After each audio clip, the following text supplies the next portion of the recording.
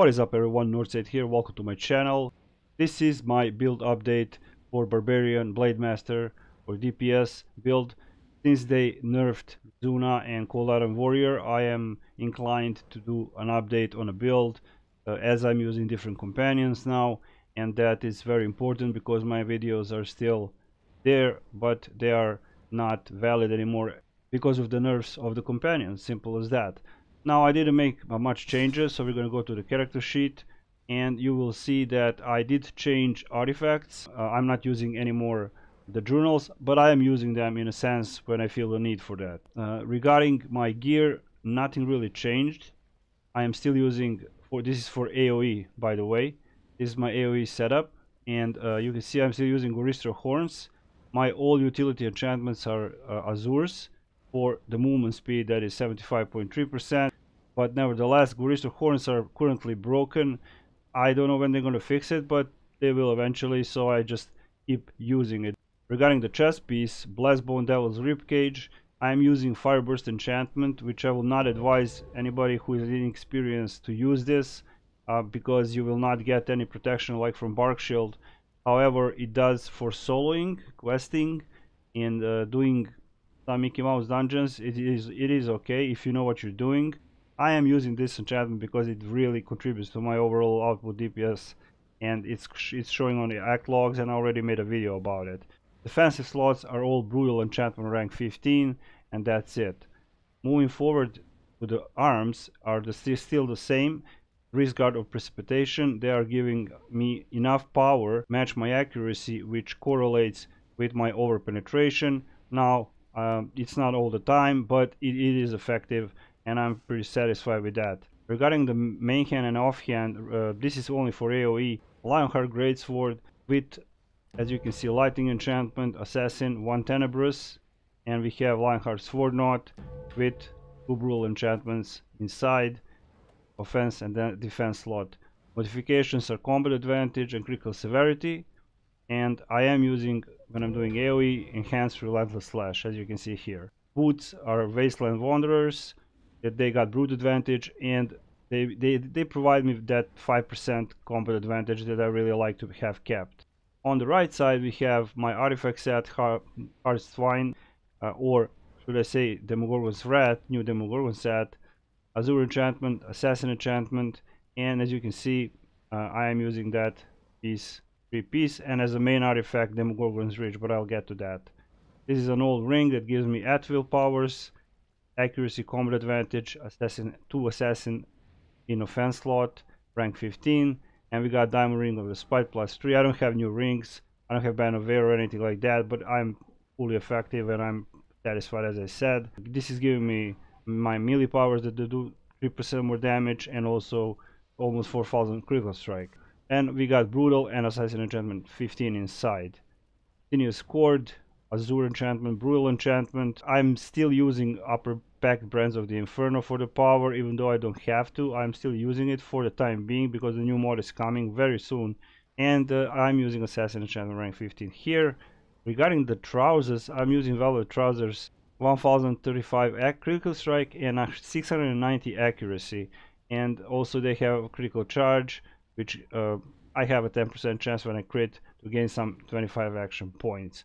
Now regarding the artifacts, I am using the Demogorgon's Reach. Now the Demogorgon's Reach is also good for actual AoE, because when I pop the artifact, it does start whacking the basically the enemies, and every enemy that is struck, it starts to rot, and by the time my companion procs and I do my lightning attack, everything is pretty much dead. So that's my main artifact. Now regarding these artifacts, the Jewel of the North, we got power, defense, critical strike, and we have here power, critical severity, and awareness on Neverwinter standard. And also I put Arcturian music box for some more power, critical severity, combat advantage, which raised my item level to 61,494. Would be much higher. Not that it matters, but it does correlate with my base damage, and I like my base damage to be as high as it can be. However, I do not have legendary colors, etc. So this is the gear, ability score history. all in strength, all in charisma. Strength, of course, because of the stamina regen and physical damage boost, and charisma because of the richer spirit and forte. Now, this is me out of combat. As you can see here, my main power for AoE is Relentless Slash, of course combined with lightning. That's my at will, and of course I got a breath strike just to, if I got a bigger enemy to finish off. Regarding my feats, the entire front row is still active, meaning Relentless Speed, meaning Blood Spiller, Overpenetration, Steel Slam, and Relentless Battle Rage. What is active from class features is Trample the Fallen and Steel Blitz. Trample the Fallen is for the ads, and it gives 5 to 10 increased damage for enemies that can be controlled, of course. Regarding my encounter powers, I'm using Not So Fast, Roar for building more determination, or Battle Rage as they call it now, and Blood Spiller or Blood Letter in this case for a finisher. So pretty simple setup, nothing much change. Boon wise, you can stop the video here and pause it, and I'm not gonna go through all of my regular boons. So I'm gonna give you a few seconds, and we're gonna go to Guild Stronghold boons now. Here I am using actual critical severity bonus, and I'm using defense, movement speed, if I don't have to ride, and use mount speed bonus, and PvP is irrelevant. Companion wise, so this guy just doing enough for me. Regarding my companion equipment, you can see I got this Guiding Light Talisman. I got 6 Indomitable Runestones, of course, and you can see critical strike accuracy. We got Silver Talisman of the Companion, accuracy combat advantage, 2 Indomitables, and the Guiding Light Talisman of the Companion, which is actually the same as this one. Now, regarding the other stuff, player bonus equip power, acute senses are here, Space Spider Presence, Black Dragon Insight, Golden Cat Instinct, Stellar Presence, and Barbarian Shaman Wisdom. Mounts, as you can see, I'm using Divine Intervention.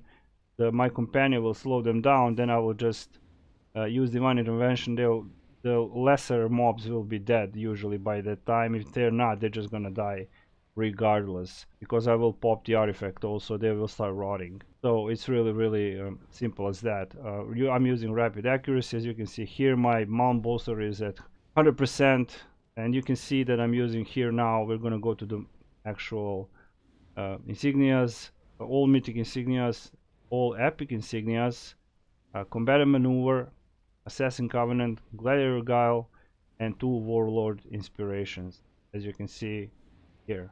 So that is for the AoE, and regarding that, I'm going to just show you how it works. Basically, I do this or pop the artifact, Relentless Slash, Roar. I'm in Battle Rage. I take position, and I'm just keep clearing the mobs, and that's it. And I tend to, if they are harder mobs, I always make sure to actually have that combat advantage from the companion, because he is staying behind, if you wish. So Relentless Slash, Roar, my determination is full, and I just keep going and going and going and going, and that's it. If I'm in trouble, I will pop Avalanche of Steel, and that's it.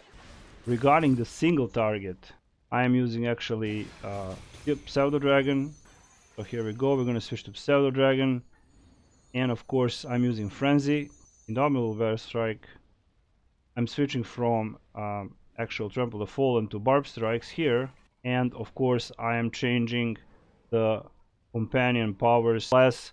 I'm using Pseudo Dragon. However, what I do change is to Mirage Greatsword, as you can see here, with Butterfly Battleton enchantment, and to, of course, Mirage Sword Knot.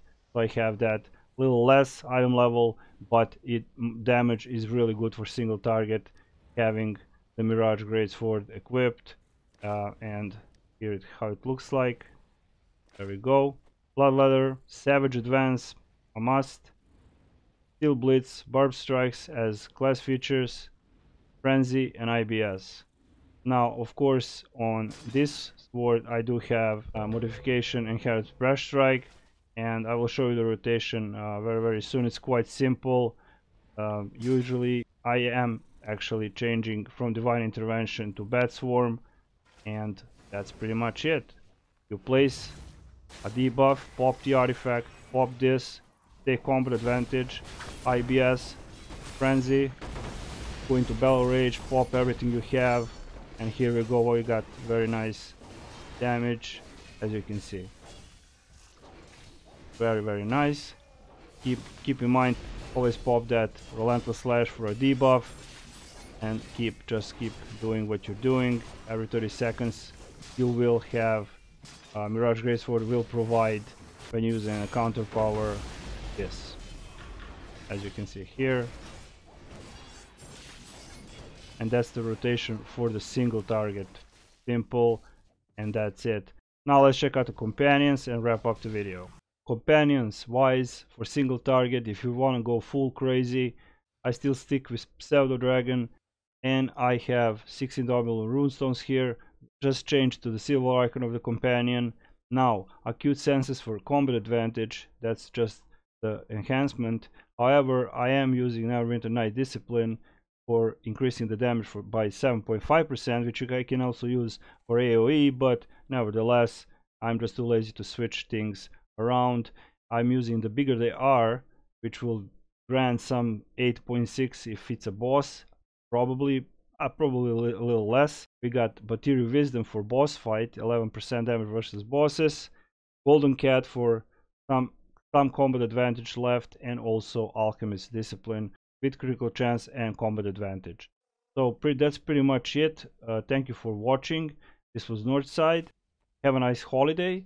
I will see you soon with another video tomorrow with a raffle. Shout out to my channel members, and Northside is out.